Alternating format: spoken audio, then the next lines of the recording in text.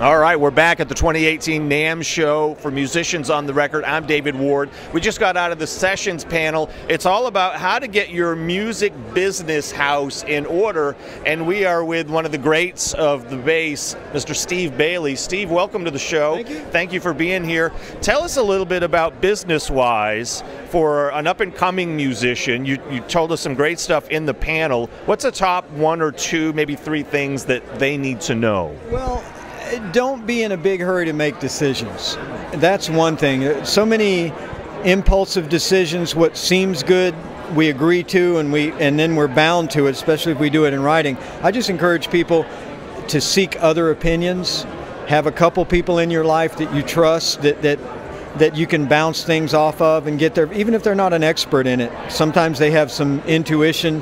And then when it comes down to real business decisions, it's best to get someone who really knows what, like Paul, who we had with us on the panel, somebody who knows the law, and in the end, those tiny little details in a contract can turn into thousands and thousands of dollars. And we learned it way back in the 90s when Victor Wooten and I did our Bass Extremes video, our first video, and they wanted to pay 50% royalties on internet sales, and they told us that internet sales were only 1% of business, so it's no big deal. Wow. And my reply to that, whenever you hear somebody say, well, it's got to be this way, but it's no big deal, the reply is, well, if it's no big deal, then give it to me. Right. And now that video, the internet sales are about 90% of business. So that 50% of royalties made a huge difference over the last 20 years. No question, no question. I also loved what you said inside about social media is great, but it's more the power of those relationships and that networking. Can you tell us more about that? Well, I mean, I just look at whatever everything's changed in the music business, and nothing has changed. I mean, in general,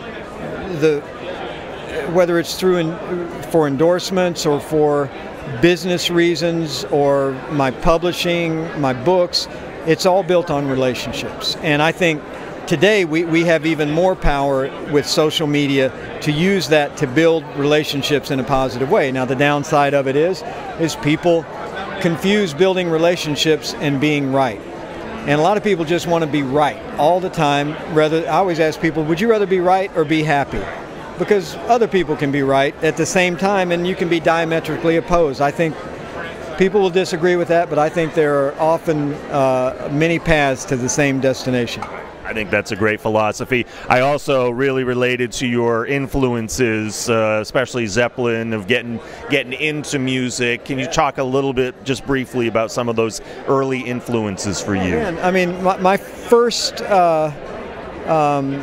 rock album I got, I think when I was 12 or 13, was Black Sabbath Paranoid. And I can still, I mean, I'm not a lyric guy, but those early albums, I know every word on that album, every song. Whenever I hear Iron Man, I flash back to that. And those are my early influences: ZZ Top, Zeppelin, Houses of the Holy, and even, I mean, it's funny, when I played with Dizzy Gillespie, I would in this blues, I would quote Purple Haze, and people in the audience would clap. They would recognize it, and Diz is like, man, why are they clapping? What's that song? You know, every time I play it. Next thing, I knew I'd done a good thing when I heard him quote Purple Haze on trumpet one night. He wasn't even sure what he did, but it just doesn't sound right on trumpet. That's pretty cool, though. Dizzy Gillespie playing Purple Haze. You got to love it. Only at the NAMM Show 2018, Musicians on the Record. Steve Bailey, thank you so much for your time. I really appreciate it. Absolutely. Take care, y'all. Stay tuned for more.